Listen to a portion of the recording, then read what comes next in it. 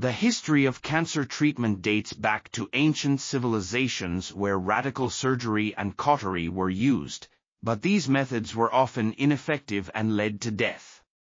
Over time, discoveries allowed for the identification of biological and pathological features of tumors, leading to the development of modern therapeutic approaches such as X-rays and chemotherapy.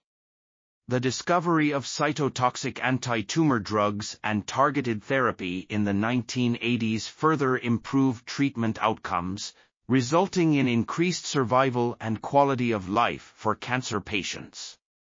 Recently, genetic engineering studies have led to the introduction of monoclonal antibodies and immune checkpoint inhibitors for advanced or metastatic tumors.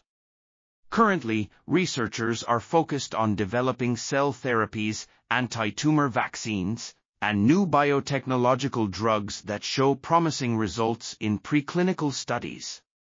These advancements suggest a new revolution in the field of medical oncology is on the horizon. This article was authored by Luca Falzone, Salvatore Salomone, and others. We are RTCLTV, links in the description below.